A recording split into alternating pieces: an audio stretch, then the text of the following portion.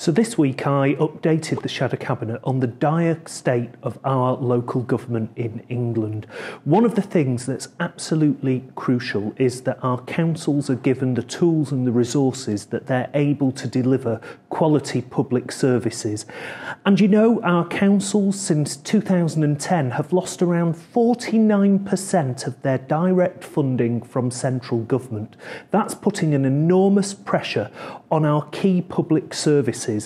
But this has happened at a time that demand for those people-based services, particularly adult social care and children's services, has been increasing. And that's meant that many of our councils are faced with real financial difficulties.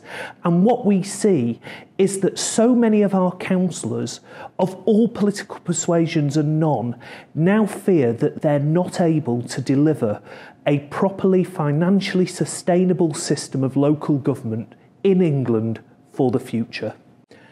So the facts speak for themselves. Local councils have lost around £16 billion in core funding up until 2020. And the Local Government Association now estimates that by 2025, the funding gap annually between what a council needs to spend and what it has to spend will be around £8 billion across the whole of England. That is just unsustainable. And you know, when you look at the situation today, it's pretty bleak.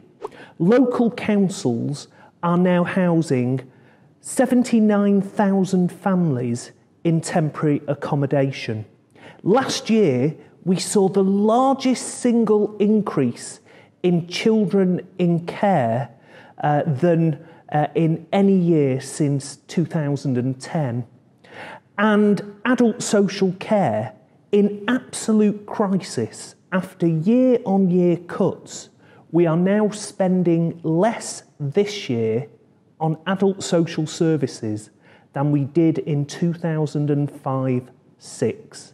That's just not sustainable for English local government. Next year, 168 councils will receive no more core central government funding at all.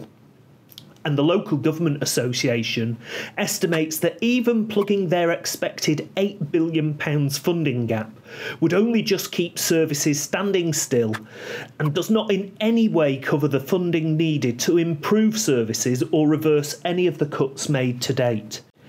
The next Labour government pledges to invest in our public services because politics is a question of priorities, and we will make the right tax and spending decisions to ensure that our vital public services, like those delivered by local government, will receive the resources they need. Now, I've been discussing how to implement our manifesto because so much of it will be delivered by local councils. And we'll need to have a thorough redesign of our system for funding local councils going forward. It is about giving councils and councillors, as well as the local communities they serve, the hope that one day we'll be able to deliver the quality services we all strive for, because we deserve quality public services and local government working for the many and not the few.